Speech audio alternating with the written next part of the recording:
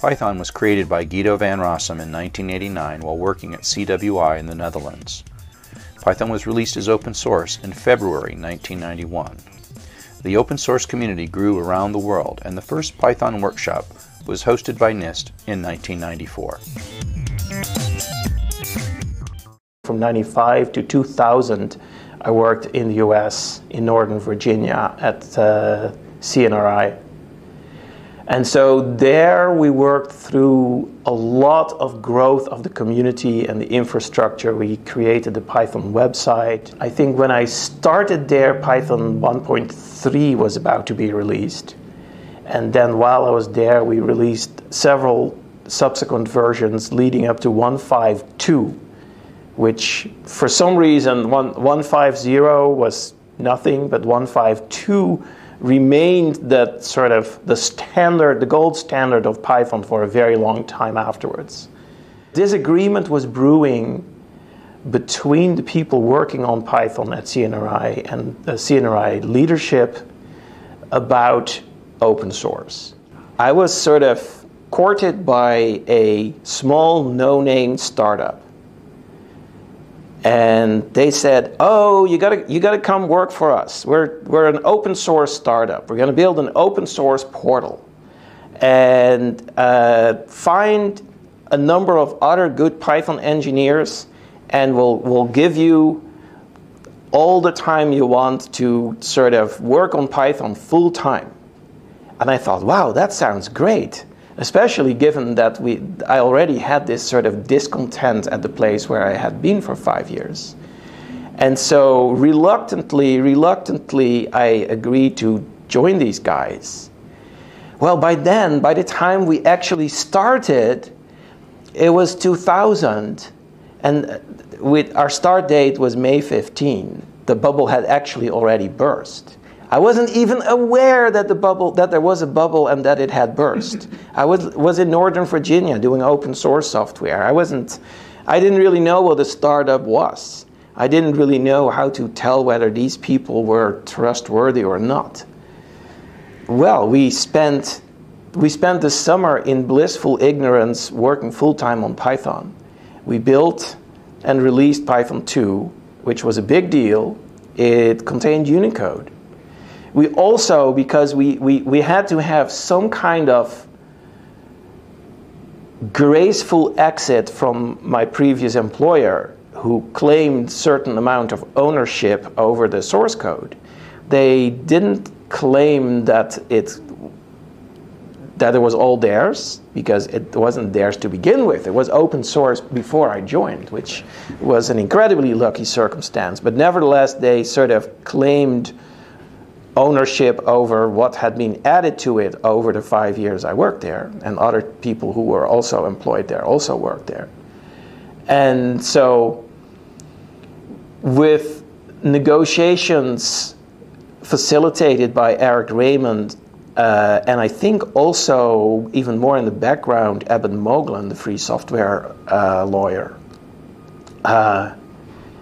we negotiated some way to make sure that Python remained open source with a license that CNRI's lawyers were agreeable to. And that was sort of, Python still has a very awkward license, and the history of that awkward license lies in the way I left CNRI. So this little startup, we didn't even move to the West Coast. We just sort of, we worked from our homes. And I remember that once a week we had a team meeting and a catch-up with the leadership in California in my living room. And within 5 months, it was over. They suddenly stopped paying us. And those 5 months, we had the time of our lives working on Python, doing this Python 2 release. We also had to do a Python 1.6 release that was actually nearly identical to Python 2.0. That was the first Python 1 release with CNRI's license on it. And sort of over the summer and the fall of 2000, this startup company began to show more and more signs of dysfunction. Other teams suddenly disappeared. We later heard that they had been fired. They flew us out to the West Coast to talk to random potential customers to sort of show off our technical prowess and somehow get some kind of deal where we would do work for a customer.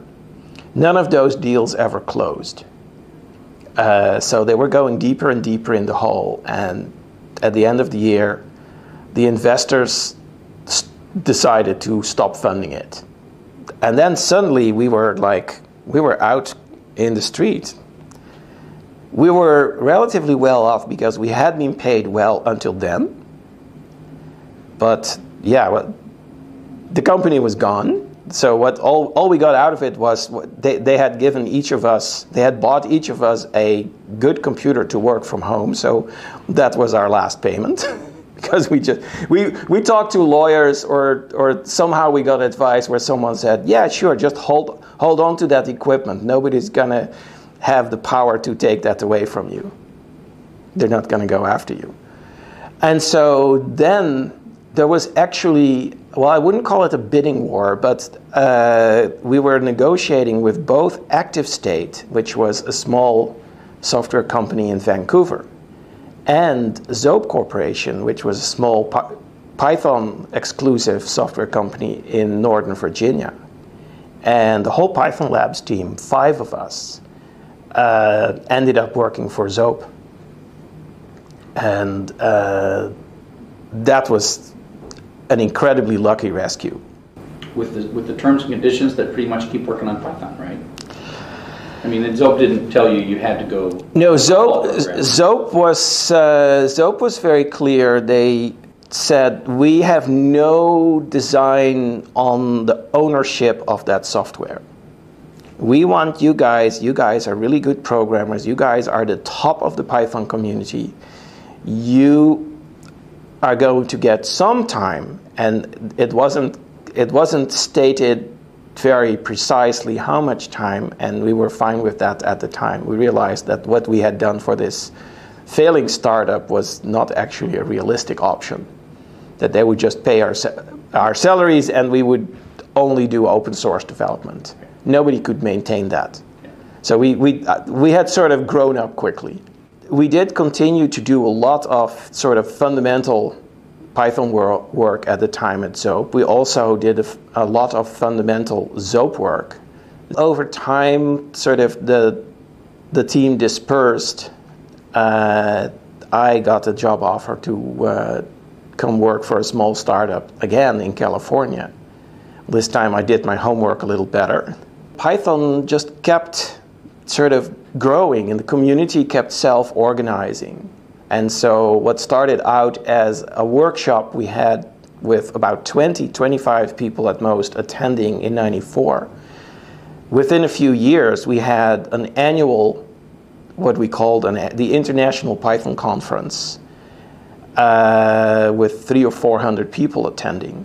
I always encourage the community to self-organize rather than sort of looking at me for every decision.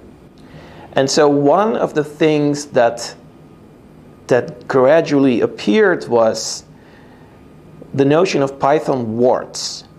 I'm not sure, but I think that Andrew Kushling was actually one of the first to talk about Python warts and sort of blog about it or give a talk about it. Of course, different people have different ideas about what's wrong with Python. But sort of the idea of warts is things that keep tripping people up over and over. And so there is at least some notion of these are objectively problems. Every sort of feature release, 2.1, 2.2, 2.3, we tried to fix some of these things, but we also came up against a wall of things that we could never fix because the fix was sort of require changing the language in an incompatible way. Because it's always easy to add new syntax that sort of doesn't get in the way of existing syntax. But it's very hard to take away a particular syntactic construct that has an unfortunate but well-defined meaning. And all these things build up, and sort of in the middle of the first decade of the new century, this idea of Python 3000 was born. Like, okay, we have so many things that we would like to fix. We know roughly how to fix them, but the fix would be incompatible. Let's create a new version of the language that fixes a whole bunch of those things together, while at the same time not making the new version of the language so different that it alienates the users.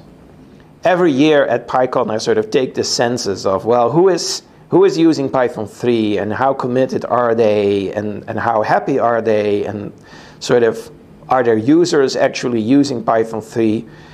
And I see tremendous progress there every year, but we're not in sort of where we finally want to be. I mean, at the last Python conference, I had to sort of hold off a whole bunch of people with very good arguments why we should do a Python 2.8 release. And so Python 3 is winning the race, but the race hasn't been run yet.